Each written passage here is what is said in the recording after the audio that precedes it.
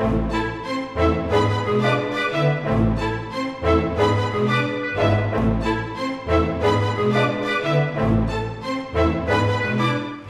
evening in the spring of 1985, I stepped onto a balcony high up above the Nile, and I looked onto a view more or less like this.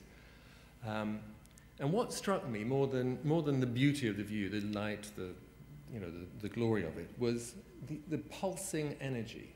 There's a sound when you step out into the night in Cairo, which I didn't record there, but we could have gone on with, which is a sense of packed humanity going about all sorts of activities. Anything you'd think of is happening down there at this particular moment. And I could hardly sleep with excitement. This was my first night. I'd just come in from the airport. And the next morning, when I woke up, this is what I wrote down, because this is the view that I got. White sails unfurled, feluccas moved across the dark Nile. Traffic on the Corniche roads was still light. It was quite early. And I could pick out individual sounds of people calling to one another, of a car's horn, and then a woman singing. On the horizon to my right, beyond the extensive jumble of roofs and towers on Cairo's west bank, across one half of the Nile Valley, the three main pyramids shimmered, a mirage made perfect by the distance, a hazy continuation of a dreamlike view. To the left, I looked across the heartland of Islamic Cairo. In there was the Mosque of Amr, the general from Mecca and friend of the Prophet Muhammad himself, who founded the city of Fustat, the camp, in 640 AD, and the University Mosque of Al-Azhar, which was built by the Fatimid general Gohar in 970 and was the beginning of the city of Al-Qahira, the victorious Cairo. Now, I've been coming back to that river and to that view ever since. In 1988, about 3 years after my first visit, I fell in love in Cairo, and a year later I got married, more or less on that piece of water just there. And then I lived on a rooftop a little bit further down, somewhere about there. And and on the evenings, at the end of the day, we'd sit together on the terrace, look over the river, and one or others would say, "You'll never believe what I saw today." One day it would be a policeman waving traffic the wrong way down a one-way street. Another, it would be a sage, a wise old woman reading palms in a cafe. Another, it would be the baker cycling through traffic with trays of flat bread on his head and no brakes on his bike. And so on and so on. Every day, another wonder. Cairo, a city of surprises and wonders. It's also a city defined by geography, as you would have seen from the map. Hemmed in by the desert, at the end of the Nile Valley, just where it opens up to the desert. I'm not sure which one. Just where it opens up to the desert, on the route to the Red Sea, to Africa, to the Near East. It's a bridge, a trading post, a surprising cosmopolitan city. In the 1930s, there was a woman called Mrs. Devonshire who used to take small groups of lucky people traveling around Cairo. She'd have sort of day trips there. And she wrote, "To a lover of history and art in general, Cairo is the most interesting city in the world." Surprise then, and fascination as well. Florence Nightingale, who visited some 70 years earlier and who's the subject of my new book, published tomorrow and on sale here today, put it differently. No one ever talks about the beauty of Cairo. No one ever gives you the least idea of this surpassing city. I thought it was a place to buy stores at and pass through on one's way to India, instead of it being the rose of cities, the garden of the desert, the pearl of Moorish architecture, the fairest, really the fairest place of earth below. And she had at this point, she was very familiar with Rome, with Paris, with European cities. So it wasn't as though this was the first place she'd seen when she stepped out of home. Well, people do talk about Cairo, but they don't always talk in such flattering terms now. For many people, Cairo appears as it does to the guy I buy vegetables from down in my market here in London. He took his wife to Cairo on a day trip. They were on holiday in Cyprus.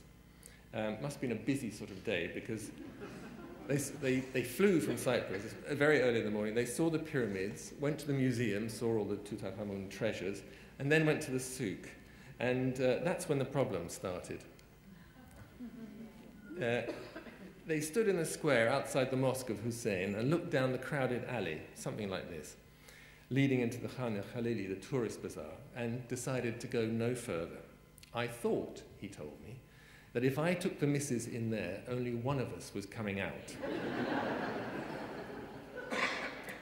So what can we extract from these little glimpses? That Cairo is a city of beauty and surprise, of mystery, danger, exoticism, and perhaps also, above all, of crowds.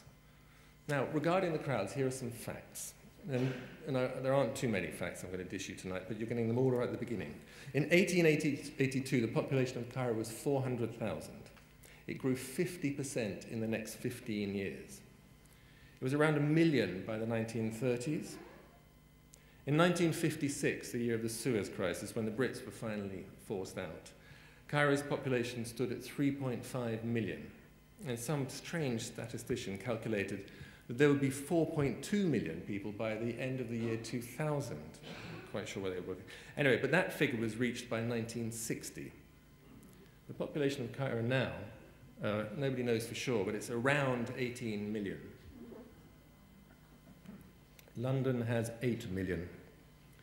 The M25 runs around London for 110 miles. That's about 190 kilometers. The ring road around Cairo is 110 kilometers. So you have a much smaller surface and many, many more people living in it. Cairo is intense. It's packed. And life here is intense as well. A city of such immense size, the largest in Africa, the largest in the Arab world, one of the largest in the world, is going to be many things to many people and many different things to different people. It's always been that way. People have seen in Cairo what they want to see. Take Major Jarvis, a British officer stationed in the city in the 1930s. He wrote a classic colonialist, tongue-in-cheek description of Cairo.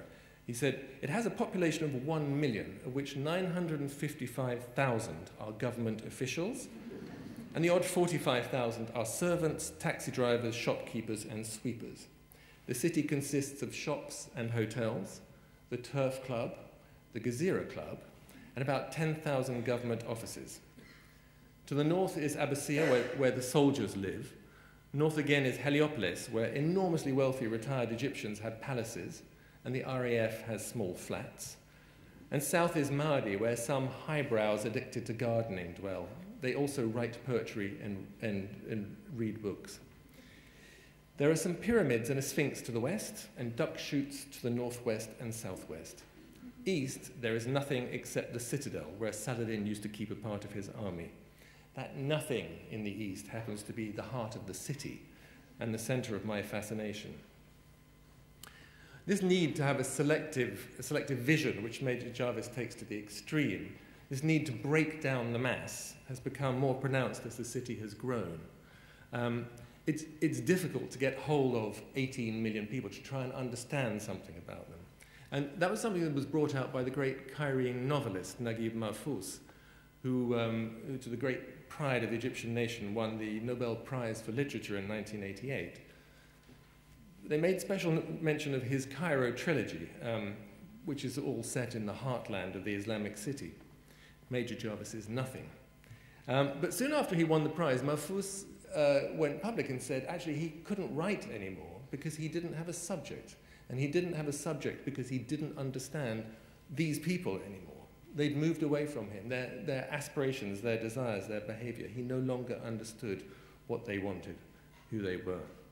And this mismatch between the man and the world around him was sadly brought out a few years later when, just like Salman Rushdie, there was a fatwa out against Mahfouz. And he came out of his house one day and went into his car, and thinking that someone came up to the window of his car, and he thought it was somebody wanting his autograph, but unfortunately it was somebody who stuck a knife in his neck. He survived, happily, but he never really got over that shock of misunderstanding what had happened in his city.